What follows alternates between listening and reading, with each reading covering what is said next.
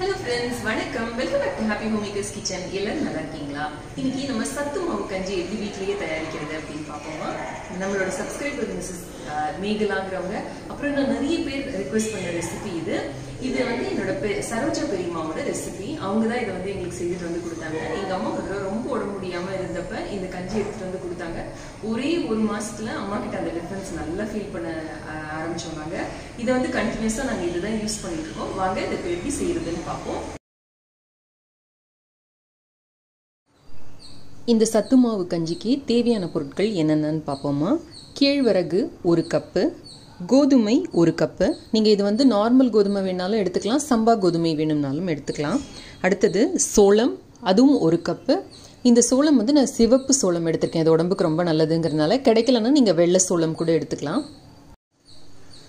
கொள்ளு 1/2 கப்பு, பச்சை பயிறு 1/2 கப்பு, கருப்பு கொண்டை கடலை 1/2 கப்பு, அதுக்கப்புறம் கம்பு 1/2 கப்பு, பார்லி 1/2 கப்பு, அதுக்கப்புறமா அரிசி புழுங்கரிசி 1/2 கப்பு. நான் இன்னைக்கு வந்து கல்லுண்டை அப்படின்னு ஒரு ட்ரெடிஷ்னல் ரைஸ் எடுத்திருக்கேன். இந்த கல்லுண்டை வந்து பழங்காலத்தில் மல்யுத்த வீரர்களுக்காக டெவலப் பண்ண ரைஸாம். ஸோ இதை சாப்பிட்டா மல்யுத்த வீரர்கள் எப்படி ஸ்ட்ராங்காக இருக்காங்களோ அந்த மாதிரி உடம்பு ஸ்ட்ராங் ஆகுமா. நல்ல ஆரோக்கியமான வெயிட் போட்டு குழந்தைங்களா இருந்தாலும் சரி பெரியவங்களா இருந்தாலும் சரி நல்லா இருப்பாங்களாம். ஸோ ஏதாவது நமக்கு உடம்பு சரியில்லாமல் இருந்து ரொம்ப டல்லாக இருந்தோம் அப்படின்னா அதுலேருந்து மீண்டு வர்றதுக்கு இந்த அரிசி வந்து ரொம்ப உதவியாக இருக்கும். அடுத்தது 1/2 கப் அளவுக்கு வறுத்த நிலக்கடலை, 1/2 கப் அளவுக்கு ஜவ்வரிசி, ஒரு 10 பாதாம், ஒரு 10 பிஸ்தா பருப்பு. இதில் நீங்கள் வேறு ஏதாவது முந்திரி அந்த மாதிரி வேணும்னா கூட சேர்த்துக்கலாம். அப்புறமா 5 ஏலக்காய், ஒரு 2 சிட்டிகை அளவுக்கு சீரகம், ஒரு 10 மிளகு எடுத்துக்கோங்க, 1 டேபிள் ஸ்பூன் அளவுக்கு எள்ளு, 1 டேபிள் ஸ்பூன் அளவுக்கு கசகசா, ஒரு 1/4 டீஸ்பூன் அளவுக்கு வெந்தயம்.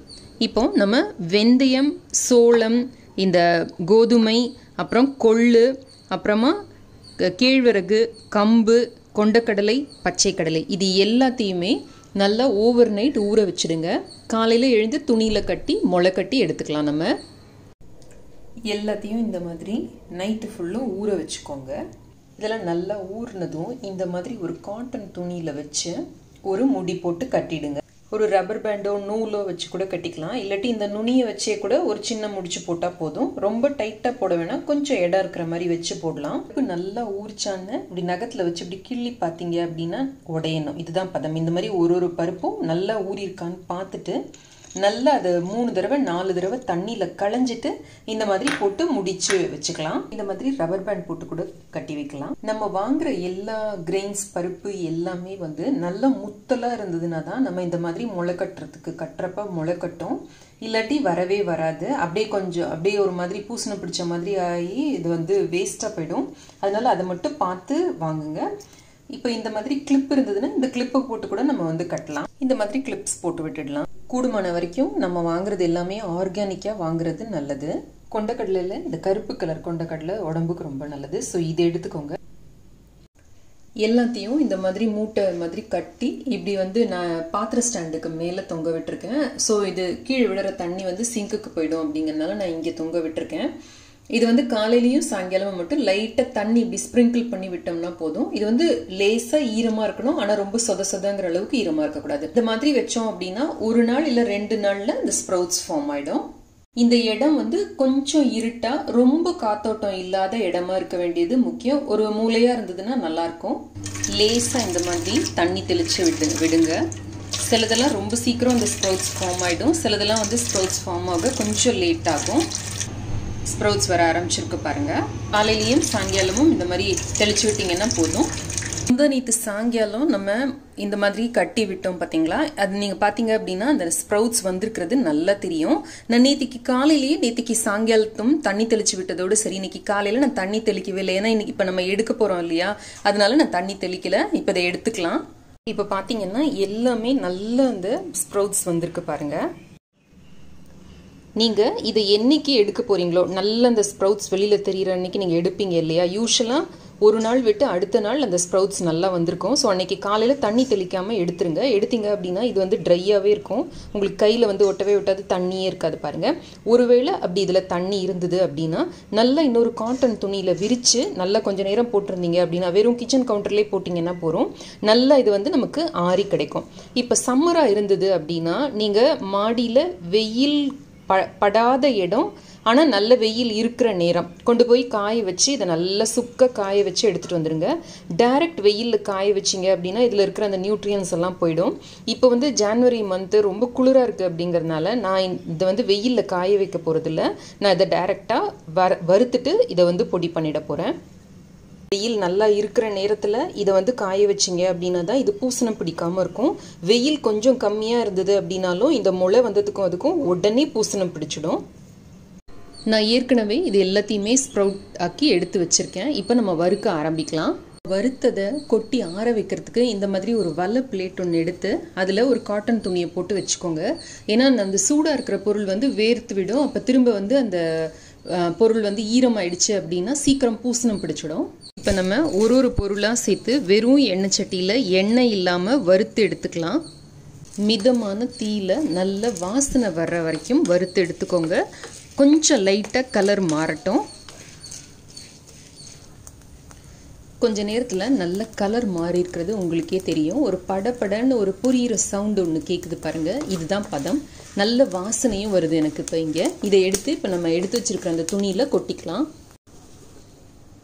இதே மாதிரி நம்ம இப்போ முளைக்கட்டி வச்சுருக்கிற ஒன்றுத்தையும் இந்த மாதிரி வறுத்து எடுத்துப்போம்.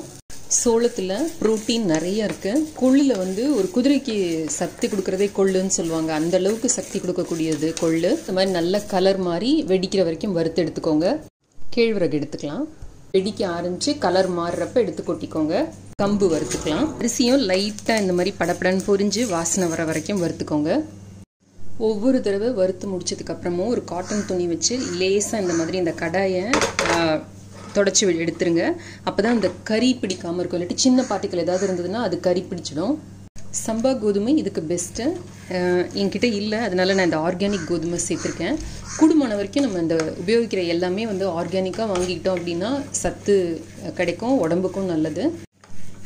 முளை கட்டிய கோதுமையில் விட்டமின் இ சத்து நிறைய இருக்குது. ஸ்கின்னுக்கு ரொம்ப நல்லது, உடம்புக்கும் ரொம்ப நல்லது. இது குழந்தைங்களுக்கு வந்து இம்யூனிட்டி கிடைக்கிறதுக்கு ரொம்ப ஹெல்ப்ஃபுல்லாக இருக்கும். இது வறுக்கிறப்ப முதல்ல உங்களுக்கு கொஞ்சம் ஹார்டாக இருக்கிற மாதிரி இருக்கும் தள்ளுறதுக்கு. அது வறுப்பட ஈஸியாக இதை தள்ள முடியும் உங்களால். அந்த ஒரு கலக்கலன்னு ஒரு சத்தமும் கேட்கும்.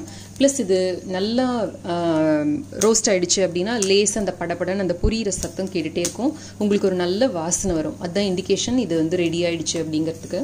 ஒல்லியாக இருக்கிற குழந்தைங்க வெயிட் போடுறதுக்கும் இது வந்து உதவியாக இருக்கும்.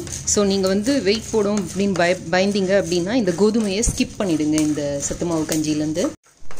பார்லி உடம்புல இருக்கிற தேவையில்லாத நச்சு பொருட்களை வெளியில் கொண்டு வரத்துக்கும் தேவையில்லாத தண்ணியை வெளியில் கொண்டு வரத்துக்கும் ஹெல்ப் பண்ணும். அதனால இதை ஆட் பண்ணுறோம். இந்த மாதிரி லேசாக நிறம் மாறி வாசனை வந்தோடனே பார்லி வறுக்கிறத நிறுத்தி கொட்டிக்கலாம். மிளகு, ஜீரகம் எல்லாத்தையும் ஒன்றா கொட்டிக்கலாம். இந்த மிளகு லைட்டாக பொரிய ஆரம்பிக்கிறப்ப இந்த கசகசை இந்த எள்ளு எல்லாத்தையும் கூட இது பண்ணிக்கலாம். இப்போ ஜீரகம் நல்லா பொரிய ஆரம்பிச்சிருக்கு, மிளகு லேசாக வெடிக்க ஆரம்பிக்குது. இப்போ இந்த எள்ளை சேர்த்துக்கிறேன், கசகசா சேர்த்துக்கிறேன். கசகசாவை ரொம்ப வறுத்தோம் அப்படின்னா வெளியில் ஃபுல்லும் செதறி அடிக்கும். அதனால் லைட்டாக வறுத்துக்கிட்டோம்னா போகிறோம். தீயை வந்து சிம்மில் வச்சுக்கோங்க. இதோடையே இந்த 5 ஏலக்காயும் போட்டுடுறேன். இவ்வளோதான், எடுத்து கொட்டிடலாம். இப்போது பாதாம், பிஸ்தா ரெண்டுத்தையும் வறுத்துக்கலாம். பாதாமையும் வந்து நல்லா ஓவர் நைட்டே ஊற வச்சு அந்த தோலை ரிமூவ் பண்ணிவிட்டு அதுக்கப்புறமா இதில் சேர்த்துக்கலாம். பிஸ்தாவும் அதே மாதிரி தான். ஏன்னா அந்த பாதாமில் வந்து ஃபைட்டேட்ஸ் அப்படிங்கிற அந்த ஆன்டி நியூட்ரியன்ஸ் இருக்குது. அது வந்து நம்ம உடம்புக்கு நல்லது கிடையாது. அதனால் கண்டிப்பாக ஊற வச்சு தோலை நீக்கிட்டு தான் பாதாமை வந்து சாப்பிடணும். சும்மா சாப்பிட்றதா இருந்தால் கூட அப்படியே சாப்பிட கொடுக்காதீங்க. இதை வந்து நல்லா இப்போ வறுத்துக்கலாம். நம்ம இதுலேயே இந்த முளை கட்டின வெந்தயத்தையும் சேர்த்துருக்கேன். இந்த வெந்தயத்தில் இருக்கிற ஃபைபர் வந்து உடம்புக்கு ரொம்ப நல்லது.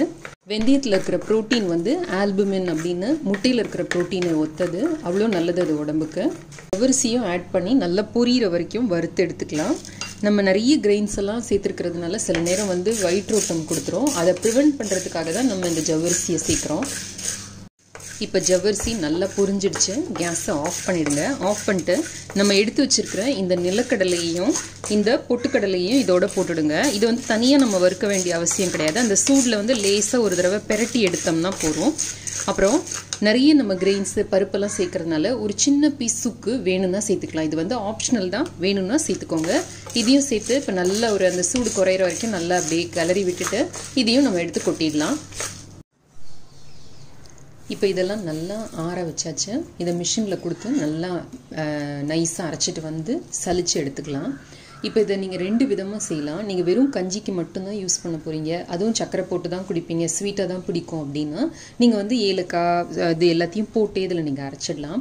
ஒருவேளை இதை நீங்கள் தோசை மாவுக்கு அந்த மாதிரி எதாவது பண்ணுறது, கார ஐட்டம்ஸ் ஏதாவது பண்ணுற ஐடியா உங்களுக்கு இருந்தது அப்படின்னா ஏலக்காயை வந்து தனியாக பொடி பண்ணி இதோட நீங்கள் கஞ்சி பண்ணுறப்போ மாத்திரம் ஆட் பண்ணிக்கோங்க. அதே மாதிரி நீங்கள் கஞ்சி வந்து உங்கள் குழந்தைக்கோ உங்களுக்கோ ஸ்வீட்டாக தான் பிடிக்கும் அப்படின்னா நீங்கள் இந்த உலர்ந்த பேரிச்சம்பழம்னு கிடைக்கும் உங்களுக்கு கடைகளில். இது வந்து இந்த உள்ளே இருக்கிற அந்த விதைகளை ரிமூவ் பண்ணிவிட்டு நல்ல ட்ரையாக இருக்கும். இதில் வந்து அவங்க இந்த சுகர் சிரப் அந்த மாதிரிலாம் எதுவுமே ஆட் பண்ணியிருக்க மாட்டாங்க. இதை வந்து நல்லா காய வச்சு இதை அந்த விதைகளை மாத்திரம் நீக்கிட்டு இதோட கொடுத்து நீங்கள் அரைச்சிக்கிட்டீங்க அப்படின்னா உங்களுக்கு இந்த டேட்ஸோட சத்தும் இதில் இருக்கும், இனிப்பு சுவையும் இதில் இருக்கும். நீங்கள் கஞ்சியாக பண்ணுறப்ப லட்டு மாதிரியெல்லாம் பண்ணுறப்ப உங்களுக்கு நல்லா டேஸ்டியாக இருக்கும். ஸோ இது வந்து உங்களோட சுவை அளவுக்கு ஏற்றபடி உங்களுக்கு எவ்வளோ வேணுமோ 1/4 கிலோலேருந்து 1/2 கிலோ வரைக்கும் வேணால் கூட நீங்கள் சேர்த்துக்கலாம். ஏன்னா அது ஸ்வீட் வந்து ரொம்ப கம்மியாக தான் இருக்கும் நேச்சுரலாக இருக்கிறதுனால. ஸோ நீங்கள் உங்கள் சுவை அளவுக்கு ஏற்றபடி இதில் போட்டு அரைச்சி வாங்கிக்கோங்க. இப்போ நான் சொல்லியிருக்கிற அளவு வந்து கிட்டத்தட்ட 1 கிலோ அளவு வரும் உங்களுக்கு. இது எல்லாமே நம்ம நல்லா வறுத்துருக்கோம் அப்படிங்கிறதுனால மிக்சியில் போட்டு பொடி பண்ணுறதுக்கும் ஈஸியாக இருக்கும். ஸோ உங்கள் ஊரில் மிஷின் வசதி இல்லைன்னா கூட நீங்கள் மிக்சியில் பொடி பண்ணிக்கலாம். இது ஆனால் ஒரு 2-3 தடவை சலிச்சு எடுத்து பண்ணுற மாதிரி இருக்கும்.